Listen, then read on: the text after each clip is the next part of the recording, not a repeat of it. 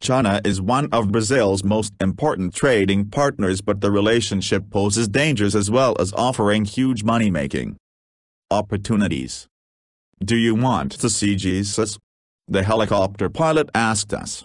It would be an unusual offer from anyone, but from a pilot it would normally be a cause for serious concern.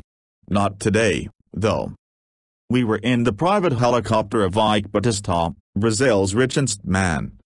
We had just flown past Sugarloaf Mountain and over Copacabana Beach, so the statue of Christ the Redeemer that overlooks the city was the obvious next stop on what was becoming the ultimate sightseeing tour of Rio de Janeiro. Ike, as the minerals magnate is known in Brazil, could easily afford to give us this joyride.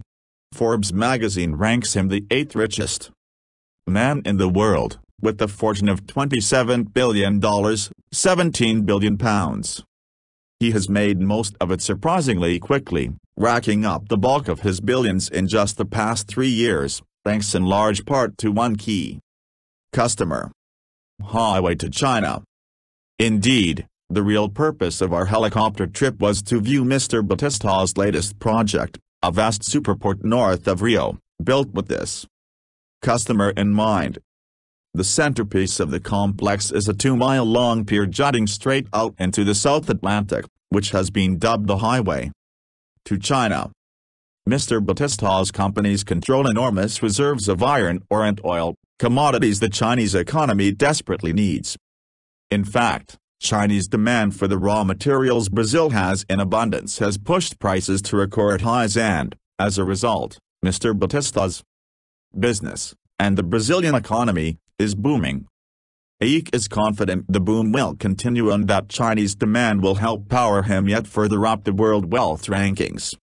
"I told Carlos Slim," he recalled with a grin, referring to the world's richest man, the Mexican telecommunications tycoon, "clean your rearview mirror on the right-hand side and clean your rearview mirror on your left-hand side because I don't know which side I will be overtaking you.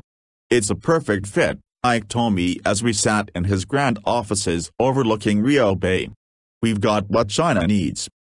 But, down on the beaches below Mr. Batista's office, the fit doesn't seem quite so perfect. There are few products as emblematic of Brazil as the bikini, but Brazil's bikini industry is in trouble, fighting off stiff competition from, you guessed it, China." Maria Helena Victor still remembers the first time she wore a bikini.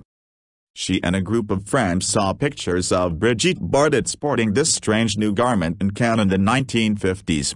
They made up copies at home and then, altogether for safety, wore them down to the beach at Copacabana.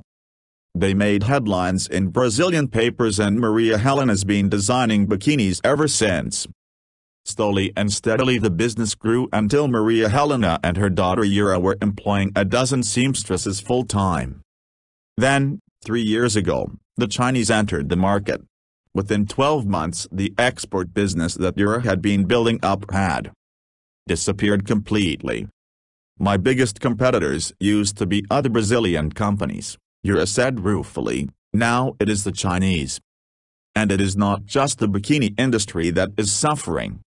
A recent study found that more than 80% of Brazil's manufactured exports are being adversely affected by competition from China.